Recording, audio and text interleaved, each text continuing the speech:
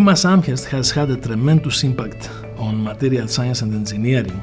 We are a new paradigm in materials research and education. We bring in students who already have strong backgrounds and training in science and engineering, and we train them so that they can address complex materials research problems in interdisciplinary teams. It's very unique in that there are no real boundaries between departments for students to actually go. They can go wherever the research actually takes them, and UMass enables that.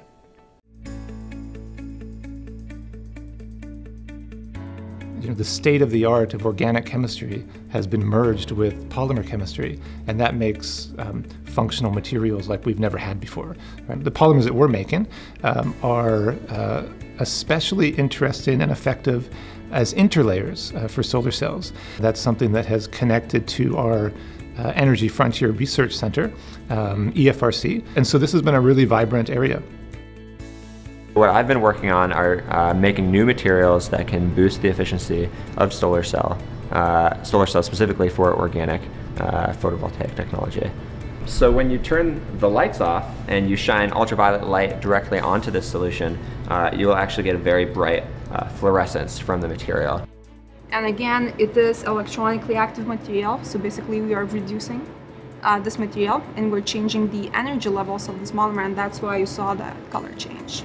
It's amazing how, like, when you see the PDI go from in the chloroform solution to the nanoparticles, it's like that bright, like, yellowish orange solution first, and then it goes into like this dark deep red. We are doing is to take any polymer or macromolecule or molecules and assemble them into nanoscale, and assemble the nanoscale object into the mesoscale, and this is dictated by the geometry of the object.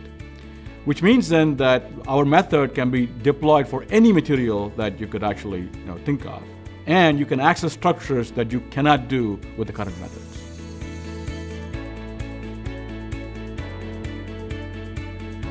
This is the maximum that you get. This is the perimeter of the hemispherical detector. So you can focus more, but you will lose some of the higher order peaks that you see there. My group's mission is to grow and transfer graphene and other two-dimensional materials at large areas, which makes them relevant to applications, with the highest possible quality and cost effectively. This is a prerequisite for bringing graphene and other two-dimensional materials into the realm of commercial applications. And we're determined to do this. Not only we grow two-dimensional materials, but we also grow nanoribbons that have atomic thickness and lateral width of about 10 nanometers. UMass Amherst is a great place to be trained in because here we are able to work in very high-tech lab spaces. As you can see behind me, the equipment we have here, it's very frontier technology. So as a researcher, even though I'm an undergraduate, I'm able to work on these machines and learn the step-by-step processes of the chemical engineering, which is a wonderful thing. The funnest part of that is scaling, where you get everything you need out of the equation without solving the equation. So the main focus of my research on computational material science is applying these techniques to look at two-dimensional materials and to discover new two-dimensional materials that have not yet been synthesized, and to provide guidance to the community as to how these might be done.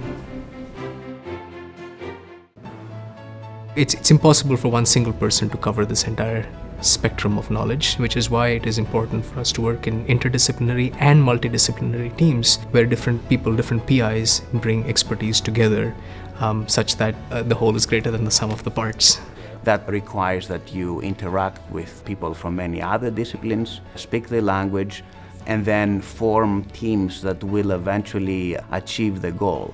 It's very beneficial for students to work in such an environment because they gain the breadth that they need to succeed in their careers, where flexibility will be very important. I think that the material science and engineering program, in some sense, provides students a meaningful way of looking at their futures and doing things that actually have tangible societal impact. And we have a host of researchers and expertise over here that provides them with the tools to do this. Amherst is a great place for research and learning. It's the quintessential New England college town and a wonderful place to call home. We are in the brink of making important new discoveries and developments. We are strengthening our core strengths and moving to other areas, and we are going to do quite a bit of that in the next years to come.